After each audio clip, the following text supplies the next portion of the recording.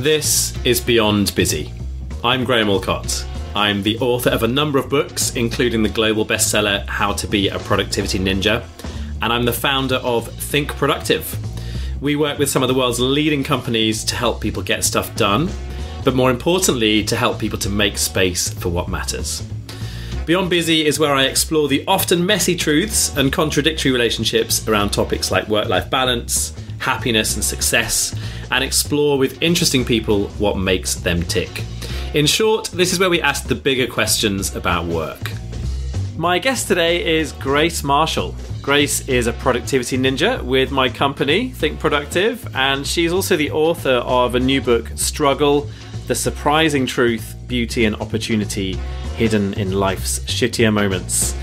So in this episode, we talk about a few of our own shittier moments and what they taught us. And Grace also talks about how to ask better questions, the importance of seasons and cycles, and productivity in a post-COVID world. This is Grace Marshall.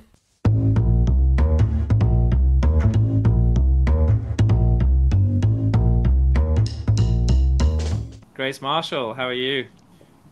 I'm good, thanks. Thanks for having me here, Graham.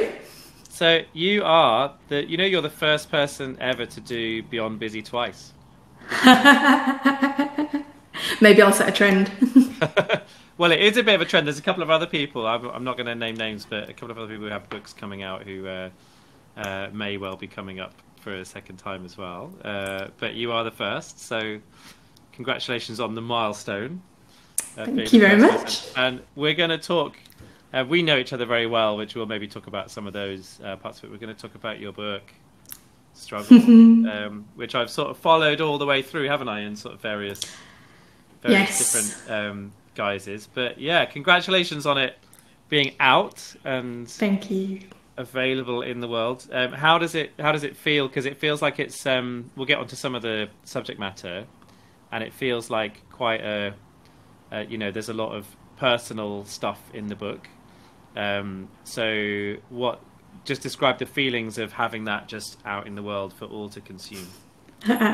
It's in a way it feels good because it's been a thing in my head for so long.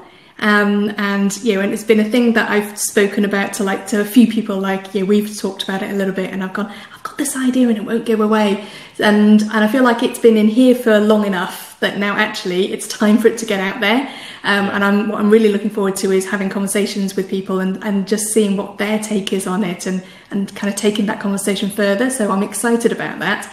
I'm also nervous. So this is actually the first podcast conversation I'm having about it. And I was saying to I was saying to our mutual friend Elena, our colleague Elena, and she was like, yeah, have fun on the podcast recording today. And I was like, it's my first one. I'm really nervous. It's like, I know we know each other really well, but there is, I guess there's always a nerve thing about putting something that you've put so much of yourself into and getting it out in the world and kind of going, how's it going to go down? It's a little bit like, I was reflecting, it's a little bit like when you send your kids off to school and you're like, I really hope that they're going to make friends and they're going to be accepted and, I don't need them to be super popular or anything like that. I just want them to have one or, a couple of people who really get them. And it feels a bit like that. Nice.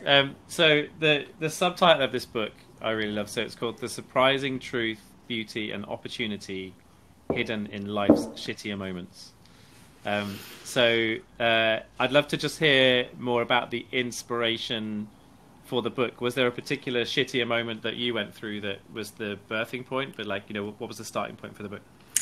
I think it was more a general feeling about shitty moments and a general feeling about struggle. I think in productivity terms, when we're looking, when we're talking to people about productivity, I'm struggling usually is the opposite of being productive. And there's a lot that we can do to help. So when people are going, I'm struggling with my emails, I'm struggling with too much going on, I'm overwhelmed, things like that. Clearly that's what we do in our work, is that we help people take away that struggle. But I noticed that in the work that we were doing, there's still an element of struggle that we can't take away. And I started thinking, actually, I don't think we should take it away. Yeah. Because actually sometimes the fact that we're struggling with something doesn't mean that we're in the wrong place. Sometimes it means we're in absolutely the right place. So I felt like there was this thing around struggle that we weren't talking about in productivity, but generally in the world as well.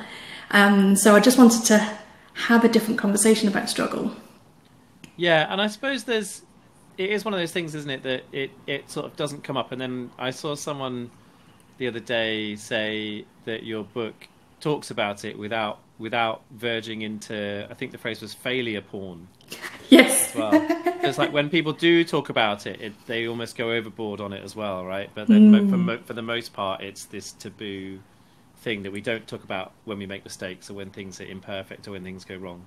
Yeah. We tend to sweep that under the carpet. Do you think that's a sort of Instagram culture thing, or do you think it's always been that way? I think the Instagram culture probably adds to it. I think there's various things that add to it. So the stiff upper lip, the whole keep calm and carry on. They all have their place, but I think they all add to the, oh gosh, must not tell people I'm struggling. And actually, I think in the recent years where we've seen more conversation about mental health and that becoming a more open conversation, I think we've seen more people start to talk about struggle in that way. But I think there's still I think that you're right, the conversation's been limited, so we have talked about it, but we've only talked about it in a particular way. So either we talk about it as just the inconvenient necessity that you need to get over. It's like, yeah, of course, everyone's going to struggle. You just need to hustle on through and push harder. Or we see it as, we talk about it as like, oh gosh, yeah, they're not coping very well, are they? So there's a bit of a shame, a taboo. There's kind of I don't want to admit to it because it seems like failure, it seems like weakness. Yeah. And those conversations are limited, and they're limiting as well because there's not much we can then do with it.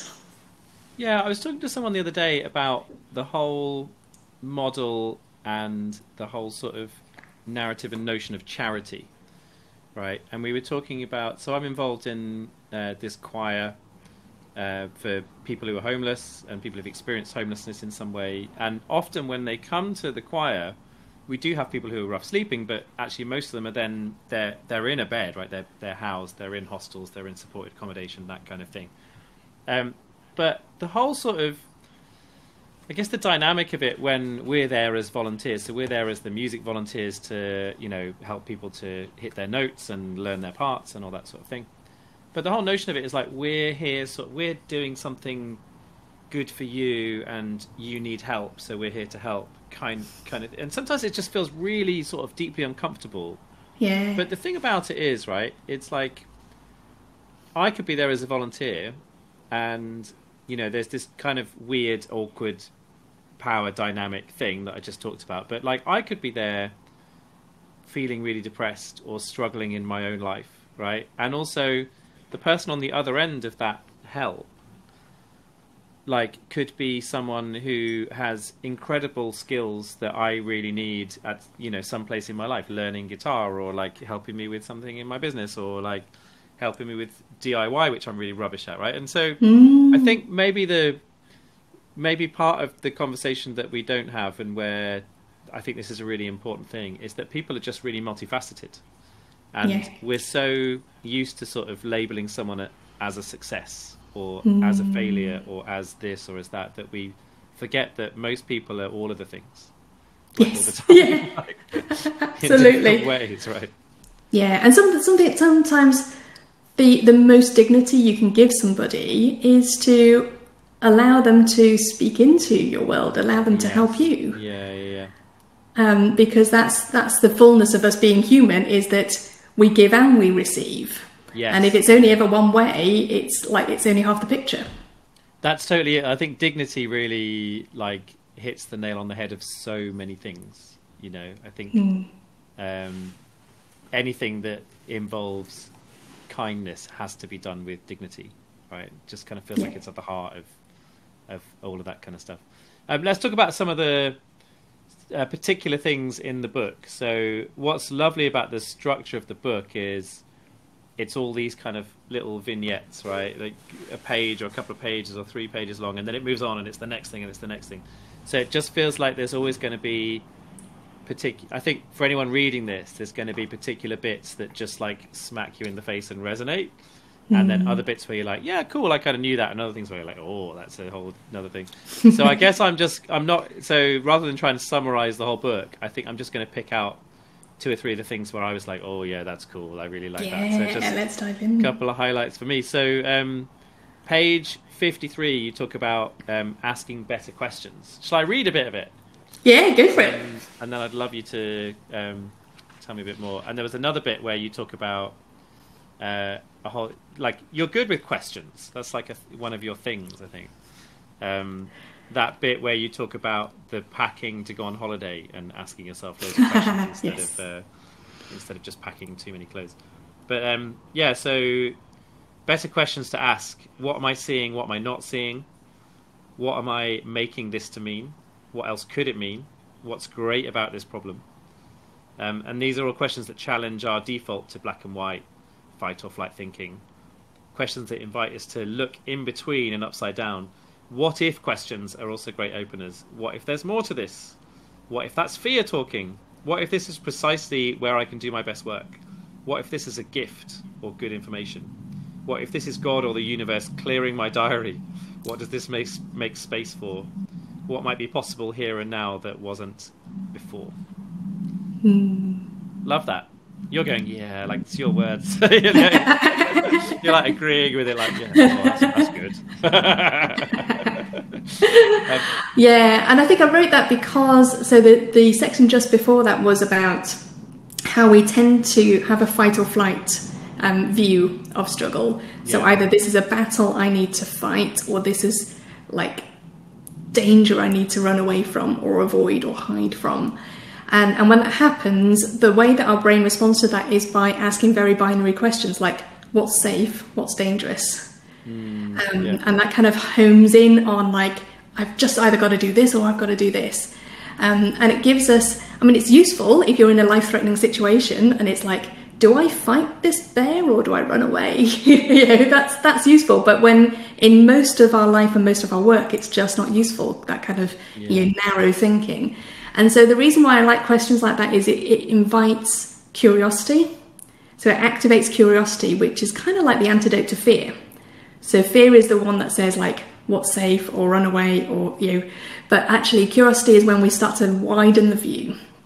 So then we start to go, hang on a minute. Yes, that looks like maybe that's a change. So if you imagine an email's just landed in your inbox that is giving you something surprising, like an unexpected response or an unexpected piece of news, particularly at the moment, like in this past year when we've had so much change, so much uncertainty, you talk about lizard brain in your book. If our lizard brain is particularly active, it's just going to jump to like, you know, how do I either quash this, control this, or make it go away? Yeah. But actually, the curiosity factor is like, but what is this actually?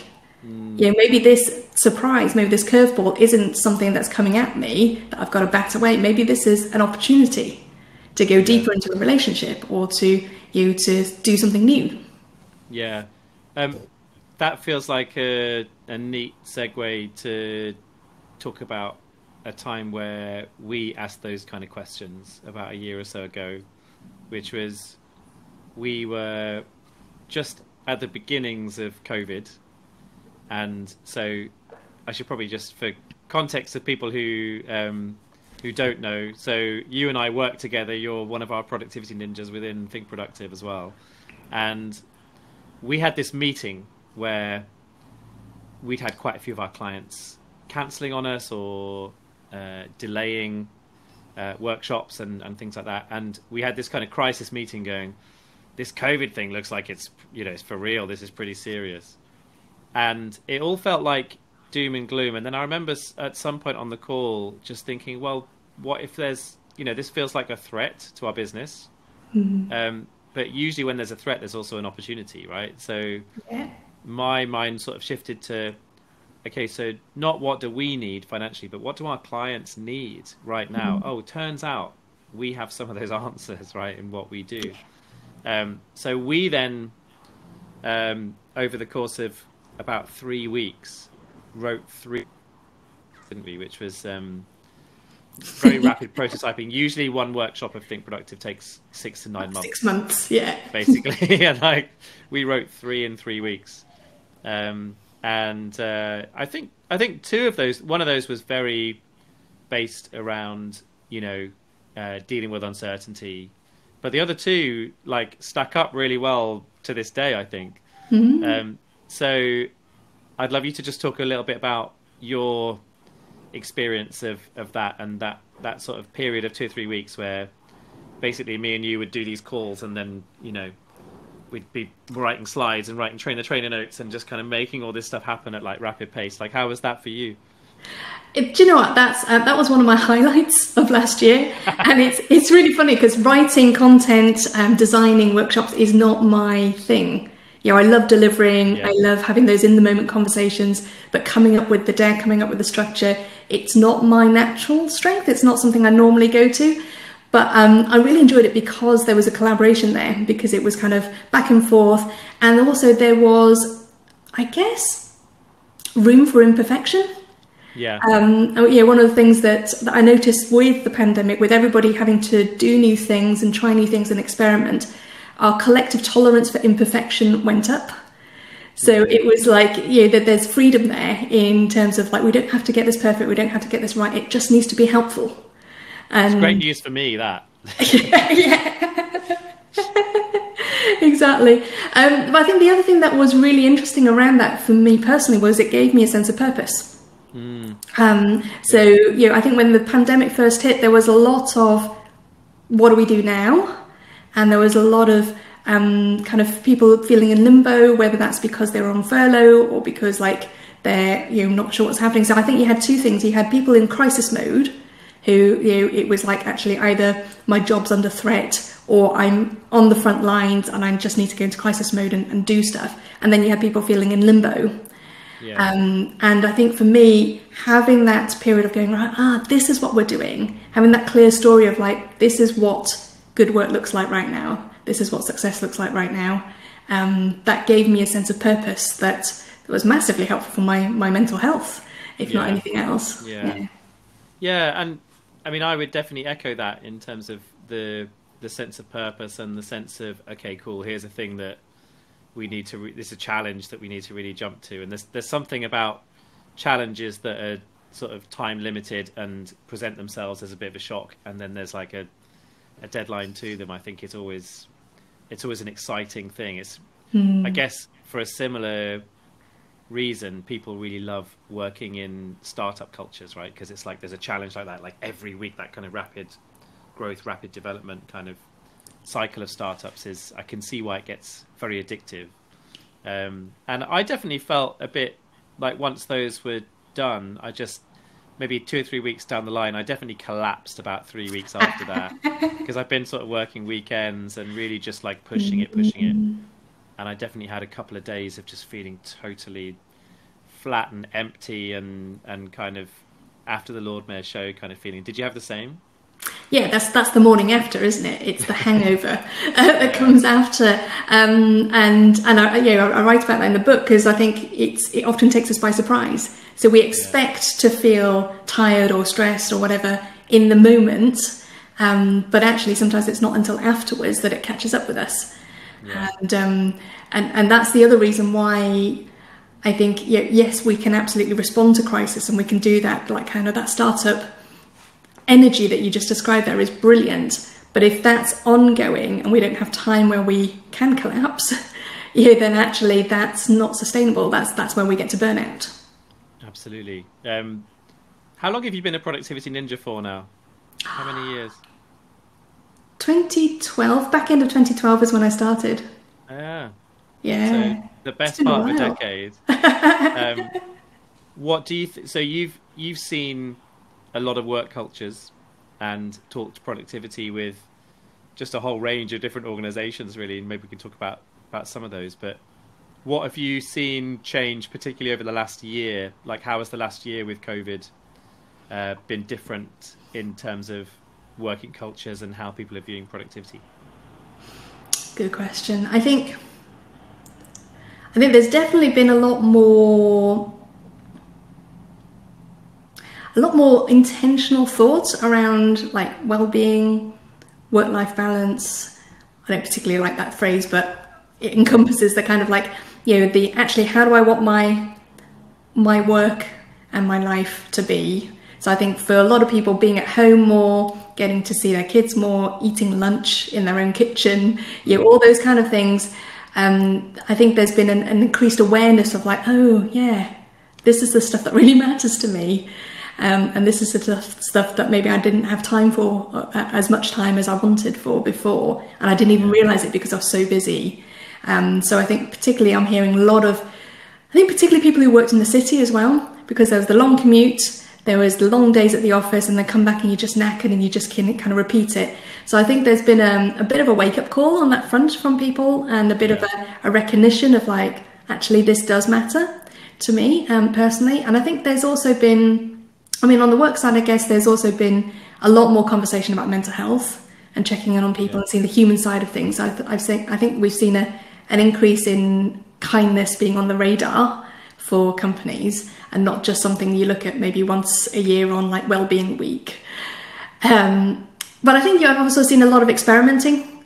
So like we talked about, that kind of threat, that disruption. In the middle of that, there's freedom to experiment with things. So we've seen people just experiment with different ways of working, different habits, because they've been able to, either because they've had to, or they've had the ability to. But then I've also seen a lot of just long hours and work-life blur. And maybe it started off as like, we just need to get this done, like heads down, you get on with it. And then that's kind of continued. And what started off as a sprint has then become a year-long marathon. I'm seeing a lot of exhaustion, to be honest. Yeah, that's definitely true, isn't it? And one of the things you talk about in the book is that sometimes it feels terrifying to rest. So do you want to talk a bit more about that and just the importance of rest? Yeah. So rest is something that often comes up with a lot of my coaching clients. People start working with me one-to-one. Often we start off with the productivity piece, but inevitably it always comes down to rest. And it's amazing how many super productive, high-achieving people really, really struggle with rest. And it's like, what's on my mug right here? Yes. Productivity ninjas take breaks. Exactly. And I think, there's the reason why it's terrifying to rest is because it catches up with you.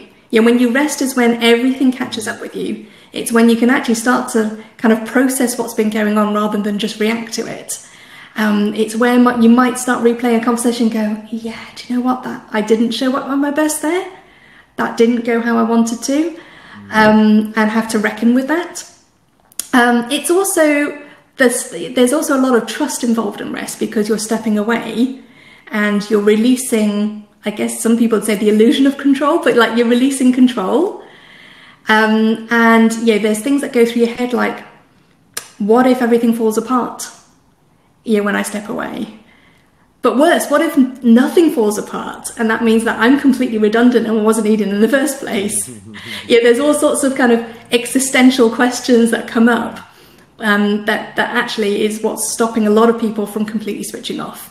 So, when we talk about, in workshops, when we talk about taking breaks and switching off and having a life outside of work, people like the sound of it. But then when we start talking about not looking at your emails when you're on holiday, the conversation often starts off with, but I can't because I might miss something, I might get in trouble, someone else might have a go at me for it, or might be let down by me or disappointed by me. But inevitably, you kind of go around the cycle of looking at the external factors, and inevitably it always comes back to myself.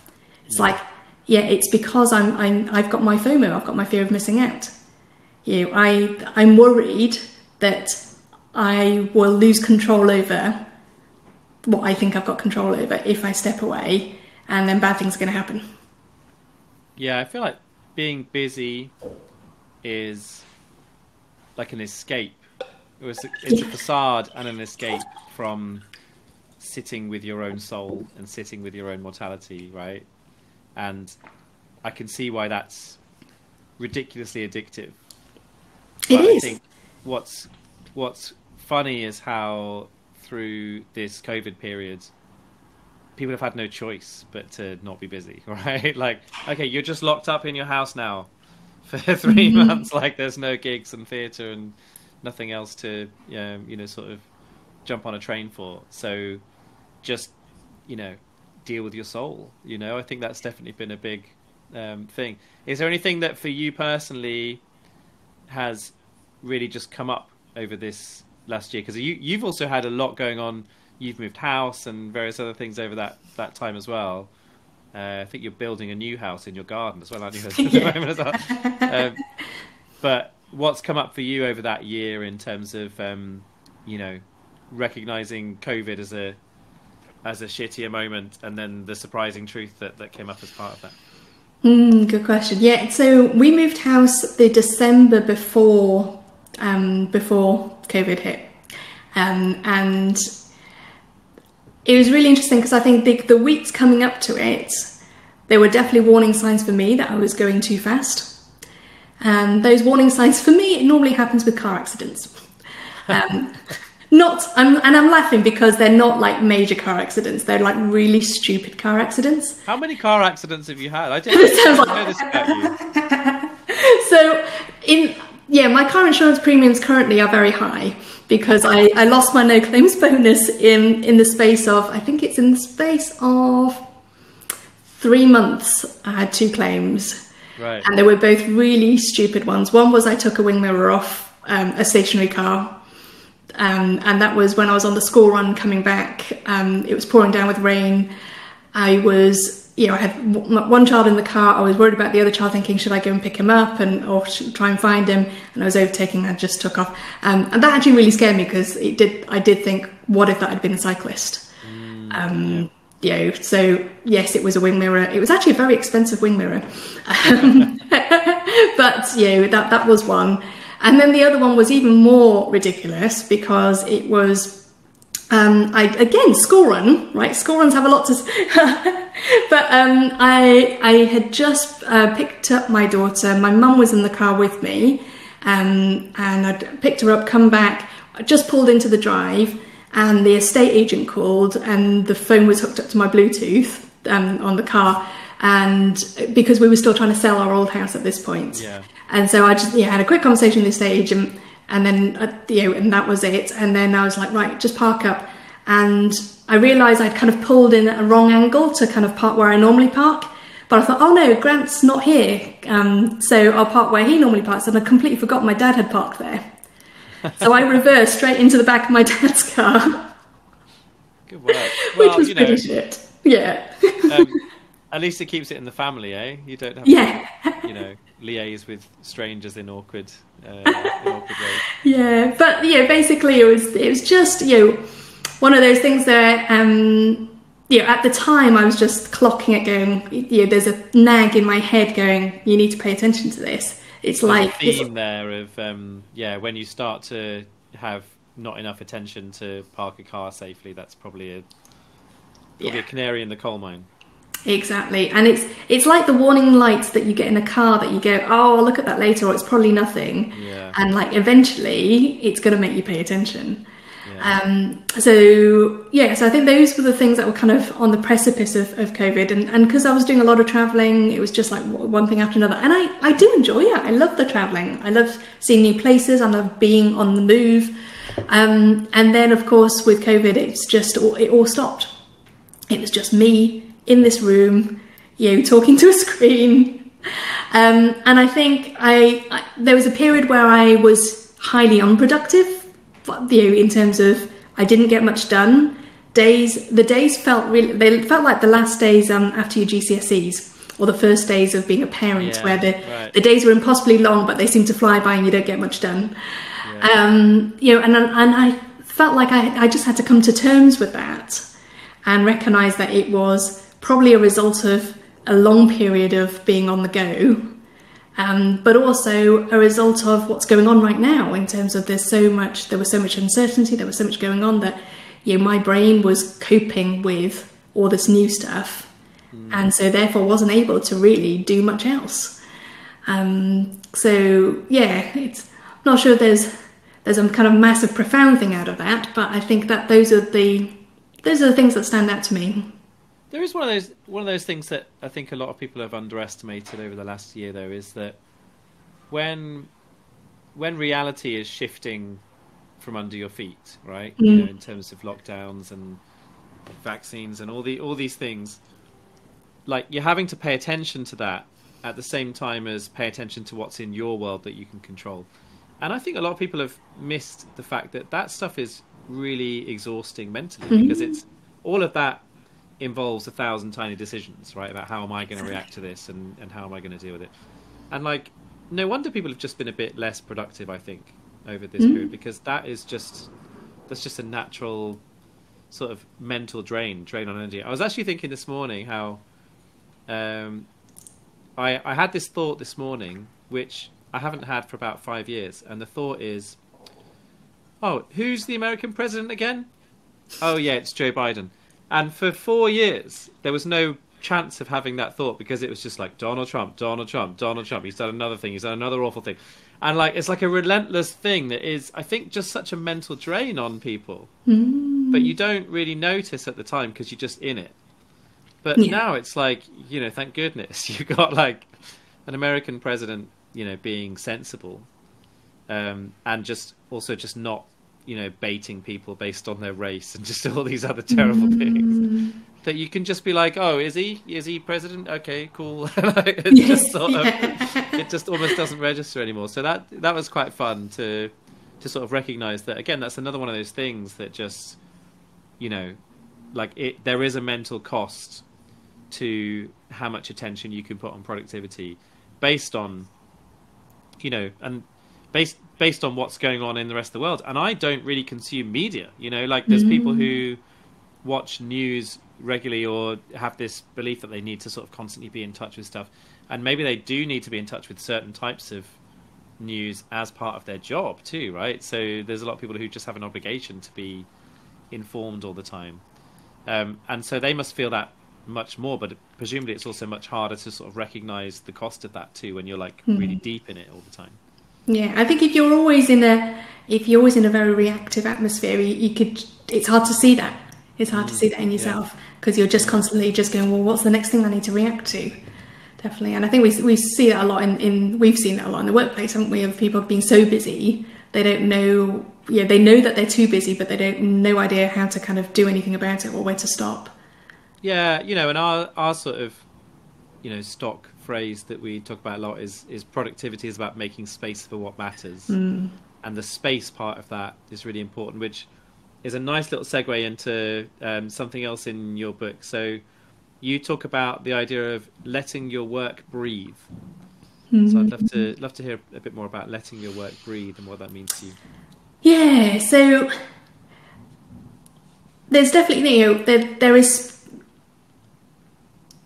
there's space for the kind of, I guess there's a certain type of productivity that is about leaning in, isn't there? Of like kind of going, right, I need to nail myself to the seat, put a Pomodoro timer on, eat the frog. It's like, do the thing. Yeah. But I think there's also an element of it which is about knowing when to leave it alone, knowing when to let it breathe, knowing when you just need to walk away and come back rather than nail yourself to the seat. And particularly when it comes to like the writing work that you and I both do, there's sometimes where you can just stare at the screen and you're putting in the time, and even when you've got the energy and the attention available, but it's just not coming together because you're just forcing those ideas to come together and it's not happening. And it's not until you walk away, you go do some singing or a walk, or you're chatting to a friend or something like that, and then suddenly something just lands and you're like, that's it. Yeah. So it's giving space, I think, for those things, and recognizing that you can't force everything. It's not always about speed.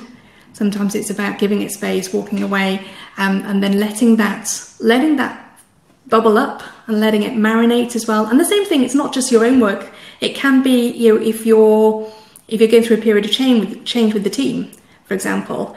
If you've just been working on a project and you suddenly go, right, it's time to change, and you're presenting it to the rest of the team, and then it's the first time they've heard about it, you might need to give them space to think about it and go, well, what does this actually look like? We've had conversations like that, haven't we, where maybe you've been thinking about something for a while and you tell the rest of us, we're like, whoa, where did that come from? Yeah. And we've probably done that to you as well. So I think there is I think something that we don't, I guess, space it, because it's like air, isn't it? We don't notice it until it's gone. So it's not something you notice when it's there, but it's like if it's not there, we definitely notice it. And it's about kind of making space for that. And I think in terms of teams and leadership and that sort of stuff, the other thing is, when you're trying to push things forward and change things, often it can be quite relentless. It's like, I'm doing this, and now I'm on to the next thing, and I'm doing this, and I'm doing this, and I'm doing this. And sometimes teams just need that space to just let everything that's just happened settle, right? Mm-hmm. Just establish what the normal is now. And then, like, after a period of that, you've got a team that's then ready to take on the next challenge and whatever. But if you're constantly evolving all the time, that can just get exhausting for people, right? Yeah, absolutely. Yeah, because all those little things that we take for granted, like the little routines, the little, like, I know what this means. So even a simple thing like, okay, can you respond to this sales inquiry? Like, normally it'd be a really simple thing, but if you just changed your CRM system, it could be a whole like, what do I do here? Or if you just change the products or like the pricing, suddenly it's like, oh, hang on a minute, what am I doing here? And it's, again, those 1,000 tiny decisions start racking up. But that is also productivity and transforming productivity in a nutshell, isn't it? So when we arrive at an office or with a team and we're talking about some of the core content from Productivity Ninja, or we're doing getting your inbox to zero, or we're doing a how to fix meetings, or whatever the thing is, like, we're not arriving from a starting point where people aren't capable of doing anything. We're starting from a point of view where people are not regularly looking and analysing their own habits because they're just habitual, right? And so that sense of having, in order to create a better habit, the hardest part is you have to go back and start thinking about your existing habit, which is just really annoying, isn't it? Because you don't want to be thinking about the process of the work. You want to just think about the work, and being forced to take that step back into, there's this CRM system, and I used to know how to do this, and now because the system's new, I don't know how to do this anymore. It's an inherently frustrating, annoying thing, isn't it? But it's like absolutely essential to go through that pain point in order to get to, I've now got something which is effortless and better than what it was before. Right? Exactly. And I guess that's the difference between transformation and efficiency. Because often when we're kind of looking for efficiency, we're just looking like, how do I do this quicker, better, faster? And that's, our brain likes to do that. That's how routines come along. Our brain goes, oh, you've done this before. Okay, we can do this quick and we can make it into a routine so you don't have to think about it. Then it makes it much more efficient. But then when you're doing transformation, you're actually breaking that efficiency and breaking that routine in order to create something better. So you have to break it first rather than just like, just take this and refine it. Yeah, there's a couple of other bits in the book which both feel like they lead on quite nicely from that. And one of them is about seasons and cycles. So in talking about routines, tell us the importance of seasons and cycles when it comes to productivity. Yeah, so I think we work and often live in a world that's very much kind of 24/7. Things don't really shut down much, and technology can make things 24/7, but I think human beings can't be. And so we forget that actually everything in nature has seasons. So we invented the light bulb so that we could see for longer and kind of work into the night. We've invented things like Wi-Fi and email so that we can talk to people and communicate with people at any time, anywhere. But then that also means that we get trapped into a place where we feel like we need to be always on, and that there's no natural stoppage to when things go quiet or things shut down. And it used to be there were certain times like when we were working in the office, the people would often say, actually, the best times are before everyone, if I get in before everybody else, or if I'm still in the office and everyone else has left. But even now, when people are working across time zones and flexible hours, there's not even that clear, lights out moment. And so then what we find is that it's up to us to put those rhythms back in place to go, like, when do I start, when do I stop? when is my fallow period? When is my rest? When am I on? When am I off? And just kind of getting into the idea. That's why I don't like the word work-life balance, because it's static. I like the idea of work-life rhythm, because then you've got times when you go fast, you go slower, you've got kind of the seasons. And then recognizing, so for me, like recognizing that certain parts of last year was a fallow season. It was a season where I'm not doing much, but actually I'm allowing things to settle. I'm kind of reconnecting with certain things. I'm allowing myself to go deep. And I had a similar one actually after the second book, So How to Be Really Productive, came out in 2015. And I had this season of doing lots of book promotion, writing articles about it. At the same time, I was doing a lot of international travel with Think Productive, because we had this big client who had a lot of work in Europe and Scandinavia and in the UK. So it was pretty full on for that kind of couple of years. And then I just hit a wall. And I was like, I love writing, but I have no idea what I want to write about. I couldn't write anything because I had nothing fresh in my head. And I remember picking up Amanda Palmer's book, which was The Art of Asking, that somebody else had recommended to me. And one of the things she talks about in there was the idea of the creative cycle being kind of a combination of collecting, connecting, and sharing. So you collect your materials, you connect them to make something new, and then you share that with the world. Yeah. And one of the things she pointed out is that most people have a natural bent towards one of those things. And for me, actually, my natural place is sharing. That's what I love doing the most. But I was all shared out because I'd I'd had done so much sharing that I was all shared out, and I needed to go back to collecting new ideas so that I've got new things to connect, new dots that I can connect and start to have something new to come out and share again.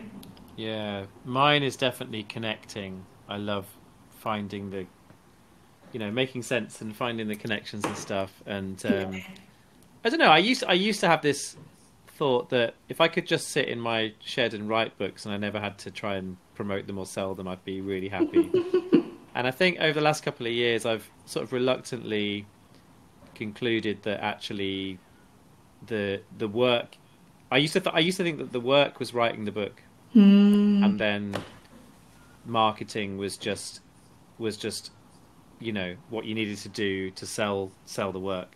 And what I've noticed is that most of the people who are way more successful than me, and I really admire in doing this kind of similar stuff, is they view the book as the excuse to then do the work, right? Yeah. So the book is like the thing that opens the door, but the work is the podcast and the keynotes and the sharing the ideas online and and getting those other messages out to people. So yeah, like I've definitely it took me 10 years before I decided to launch an email mailing list and various things like that. Like I'm a bit behind with all this stuff, but I do definitely feel like that's shifted for me. And then the cycles thing, so I kind of think about it like I agree with you on the work-life balance kind of terminology. It's one of those things that everyone understands, but it's a really naff term. But I continue to use it because it's the thing that everyone understands. It's a shortcut, isn't it? No, it's annoying, isn't it? But I sort of think about it like my mornings so I have my 3 C's, which you mentioned briefly in the book, which is really nice to get a little mention there. So 3 C's is the morning time for me is always create. So that's very much kind of heads down, particularly the start of the week. I always see that's like my best creative time in the mornings. And then the afternoons is about collaborate. So that's when my job is basically to stop being the bottleneck, just help everybody else to free up their stuff. And then it really changed for me when I started to think about there being a third component, which was chill, right? So just resting and noticing that there's such a thing as good chill versus bad chill, right? So bad chill for me is like mindlessly scrolling through my phone and looking at Instagram or ranting on Twitter, which I don't do anymore. Yeah, I'm completely off the Twitter these days, which is lovely. Turns out, like, no one cared. Like, I was not sharing my miserable opinions on it. But noticing that there's such a thing as good chill, right? So picturing what does that look like and what's going to nourish me versus what's just going to be the thing that I decide to do with the last bit of my energy at the end of the day. So if you can proactively design that when you have good energy, it ends up being better than if you just rely on yourself when you're tired to make good decisions, because you just won't, because you're tired. Yeah. And that's really shifted for me. Like I often talk to people about that, and they say, well, the thing is, I wouldn't be able to just have my whole morning as create time and not have meetings in that slot and whatever. And it's like, no, the point of this is not to say that you need to not have meetings between this time. It's just that there are those three different things. Your create time might be half an hour a day, and most of your day might be collaborate. These things are kind of like elastic bands, right? You stretch them to whatever point you need them for you. But the point is just to think about that delineation of attention, right? Create, collaborate, chill. Yeah, and have that kind of distinction rather than it all being blurring into one. Yeah, for sure. And particularly, I think I'm quite good at being boundary with my evenings and stuff of just, the email is not on, I'm not responding to stuff and whatever. I think it's become more difficult in the last year, where we do a lot more of our team communication on WhatsApp, and we've got people in different time zones and stuff. And like, I'm pretty good if I see, I'll read it, but I won't engage with it. So I'll have a little moment of like, oh yeah, that's happened, and then I'll be able to do that and not be thinking, oh, I need to reply, and and I'm able to sort of do that switch off. But yeah, I think it potentially has got harder with our use of WhatsApp for sure. Yeah. Let's talk about one other bit from the book which I really loved, which is you quoting, I think she's called Josie George, is that right? Yeah. Josie George. And so this is a section called Holding Your Pain Without Feeding It. And I just love this, which was actually, talking about Twitter. Twitter can be full of, much smarter opinions than mine. So this is Josie George from February 2020. And she says, holding painful feelings in a way that honours them but doesn't hurt anyone else is a very hard thing. I've learnt to feel it without feeding it, if that makes sense. It's a great lumbering bear under my skin, but I can hold it there calmly, making sure it doesn't bite anyone until it goes to sleep again. That's so cool. Tell me about Josie George, because you were telling me just a little bit before we started recording. So Josie's a really good friend of mine, and she lives in the West Midlands, so she's fairly local to me. And the thing about Josie is that she has chronic pain and disability. Basically, she's a bit of an enigma to doctors. They don't quite know what's wrong with her. But what it does is it limits her mobility, and it also limits a lot of her energy. So she has to be really careful with what she takes on, how much she takes on, that sort of thing. Her book actually has just come out in February, and it's called A Still Life, and it's a beautiful book. I highly recommend it. It kind of charts her journey then, so through her childhood to where she is now, but also talks about kind of charts her journey through a year of her life just before COVID. And she manages to write a beautifully honest, truthful, real and hopeful view of living. And one of the things that two things I really appreciate about spending time with her. One is that she makes me slow down, because slow is the only pace she can do. And she just reminds me, it's like, oh yeah, we can do these things slowly. And actually, when you slow down, you notice so much more. Like if you read her writing, it is there's such rich detail in there. There's such care taken over each word. It kind of really lands because she notices so much, because she can't fly by at 100 miles an hour. But the other thing that she's obviously really familiar with is the concept of pain, because it's a constant companion. And so the whole thing about learning to hold your pain without feeding it, she knows on a very sort of visceral level in terms of sensations, but also from an emotional level. I think there's a lot we can learn in that, in that often when we hurt, we react. And that's when we might lash out, or that's when we might cut someone off. When we have these reactions, because we're reacting from that pain. And often what we do is, by doing that, we're just feeding it. We're just making it worse. And so, you know, the idea of just being able to hold it and going, and so you're not dismissing it, you're not saying, like, you're not burying it, you're just saying, oh shit, like, this hurts. Allowing yourself to really feel that, rather than like, what do I do about this? I've got to do something to make it go away. Just going, this hurts, or this sucks. Allowing yourself to be there and acknowledge that. And then you can then move on to, okay, what does this actually mean? Is this a pain I need to do something about? Is this just something that I need to live with?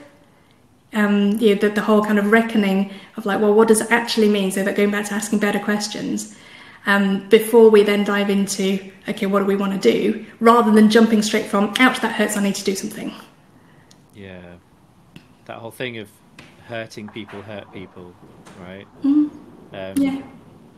I've been sort of thinking quite a lot about trauma over the last year or so, partly with a couple of close friends who've been going through quite a serious amount of trauma and kind of recognizing trauma, and also talking to a couple of people who've said, I have some trauma around this thing, but I've struggled to acknowledge it or take it seriously because there's this belief that, well, my trauma is nowhere near as bad as somebody else's trauma. Right? And it's like, it's just trauma. Like, it doesn't judge, it just is. And so I think that's a really interesting sort of loop back to the whole notion of struggle. I suppose when I was thinking about struggle, and you sent me an email before saying, can you talk about your own struggle? And I wrote one thing I want to down. know about your shitty moments. I wrote one thing down which I think really speaks to that thing about slowing down that you just talking about with Josie there. So the thing that changed for me between first releasing How to Be a Productivity Ninja and then releasing the 5-year anniversary edition was that in between that time I had a kid, right? And he's a kid who had... Say again? A big change. It was a pretty big change. But actually it wasn't just the having a kid bit that was... The having a kid bit in some ways is, you know, it's easy, isn't it? But like, the bit that was... That was the traumatic bit was actually the pregnancy and birth, and him getting diagnosed with a chromosomal disorder, and then them not knowing what to do about that, and we were thinking he was going to have major surgery and all this stuff. And what was funny was that he, at every point in the process, kind of defied the expectations. So when he was born, there was like 3 doctors, 3 midwives and 3 surgeons all in the room for his birth, right? They were just like, right, ready? Because what they thought they were going to have to do was basically give him open heart surgery like at birth. Wow. And then figure out what else was wrong with him and then bring him back, sort of thing. And then, so when they, it was all to do with his throat and stuff, so they got him out, and then the first thing they did, they put him on this table and then they put this camera down into his stomach, and they were like, oh, it all looks fine. And so like all the things that had showed up on the scans and all the things that they were worried about, you know, from a genetic point of view, were all just, it was all fine. But it's quite funny because I wrote about this recently as part of my new book, and I kind of recognised, I don't know if it was for the first time or whether I acknowledged it for the first time, but like there was a lot of trauma that we both experienced at that time, just like through that birth kind of process, and so now he still does have a chromosomal disorder. We've got season tickets for the NHS, right? Like he needs a lot of operations and stuff, and various things, but also he's like the, you know, most lovely, smiley, happy little autistic boy, right? So he's such a joy, and I think, when I think about struggle and think about the sort of surprises in shitty moments, it kind of leads me back to what I wrote in the fifth anniversary edition of Productivity Ninja, which was at the back. It was like, thanks to Roscoe, you have taught me more about productivity than anyone else I know. And the reason I said that is because I think, and there was a line there's this really amazing show that I saw on Netflix called Life Animated, which is about a kid with autism, and the mum, so he has regressive autism, so at the age of 2 he gets diagnosed, and she's talking about how she has to kind of reevaluate her whole life and parenting through this diagnosis, and she actually said we had to really rethink what a productive life really means. And I think that, that little clip in Life Animated, I remember seeing it and just thinking, oh yeah, like that's just like absolutely like spoke to me as this thing where, because I sort of know that he is never going to win the 100 meters, and I know that he's never going to be the gold star student at school because he's really behind, and I know that there's a lot of physical limitations that he has, whatever. But I also know that he's having a brilliant time and creates incredible moments, and is someone who really brings a lot and really lights up a lot of different people's lives. And so kind of that realization for me that actually you don't need to you don't need to define success and productivity by such standard measures. Actually, it's whatever you want it to be. It was just like a huge lesson. So like when I thought about struggle and when I thought about shittier moments, that was a particularly kind of shitty period for me, but actually one that I look back on now just with a lot of gratitude for, and just there were some real gifts that came through that. So there you go. That was, just thought I'd share that because you told me to on email. Yes. Yeah, because I think that's what I want this book to do, is to help people to have a different conversation and a different sort of thought about struggle. So rather than just, oh, that was a shit moment, let's just move on, file it away, or if you haven't moved on, but actually you just feel like you're stuck in it, that actually it's that whole. So in the back of the book, I call it the 3 shits. So you've got, oh shit is the recognition of, and that kind of compassion for yourself of going, yeah, this is shit, or this does hurt, and there is trauma there. Then the second is, what is the shit? So that's when we can activate curiosity. That's when we can dig deeper to go, like, what is this actually? What am I actually dealing with here? So what does my lizard brain want to tell me? But also, what else can it be?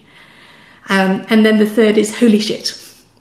So, it's like, that's, it's the revelation. It's the truth, the beauty, the gift, the gratitude, or whatever it is. It's the treasure that comes out of it. And, one of the things I talk about in the book is finding treasure, and how we think of treasure as being the thing that we put on display in a museum or in like bright lights and all clean and stuff like that. But where we keep our treasure is not where we find it. Where we find it is often like in caves or, in, hidden away somewhere. So it's in the middle of the shit is where we find those treasures, and then we can take them and put them somewhere else. But it's recognizing that actually, if you know that there is treasure to be found, then when you're wading in shit, yes, it is still shitty, but it's not just shit. There will be like light in the middle of that. There will be things that is a gift, is beautiful, is an opportunity, and those kind of treasures. You can kind of, if you know that it's there, you can almost set your radar slightly differently, and start to notice those in the moment. There's light in the middle of the tunnel as well if you just turn your torch on, right? Yeah, exactly. So like we talk about needing light at the end of the tunnel, but actually when we talk about how we want to find or see light at the end of the tunnel, but actually where we need the light is in the tunnel, because then actually maybe there's work we need to do in the middle of the tunnel. So it's not just about getting through this, it's about what am I here to do? What's the work I can do here? So like if you're in the middle of a conflict situation, for example, and you're like, oh, I just wish this would go away, maybe shining light in the middle of the tunnel is about going, actually, what's the best thing I can do for this relationship right here in the middle of this kind of messy bit? And sometimes those are like the groundbreaking things, and that can happen, in a working relationship or any kind of relationship, really. Yeah. That feels like such a good place to finish up. So do you want to just tell people where they can get the book, where they can connect with you, and anything else you want to share? Yeah, absolutely. So the book, if you go to strugglethebook.com, you'll find details about that. It is available in all the places where you would find books. It's available for pre-order now, and so I'd love you to kind of go have a look at that. If you want to find out more about me, I'm gracemarshall.com, and I'm on the usual or most of the social media places. So I'm usually Grace Marshall or Grace Marshall Ninja on Instagram. But definitely, I mean, this is about getting the conversation started. So I'd love to hear from people, love to hear from you in terms of like where you're at with this, what you love in the book, what you found really, what you didn't like in the book. I want to know all of that because I want to have that conversation with you.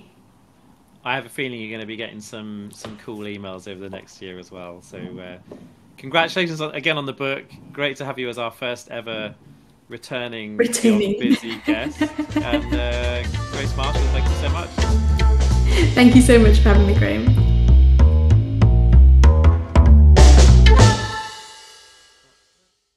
This video is sponsored by Think Productive, home of the Productivity Ninja. We help people and organisations to increase their impact and make space for what matters through a range of workshops, programs and coaching. Head to thinkproductive.com to find out more. Are you interested in booking me as a speaker for your event? You want to sign up for my Rev Up for the Week email? Do you want to buy some of my books? Or do you just want to find out what I'm doing right now? It's all at grahamalcott.com/links. And if you like this video, please like, subscribe and share so we can make more. Thanks for watching.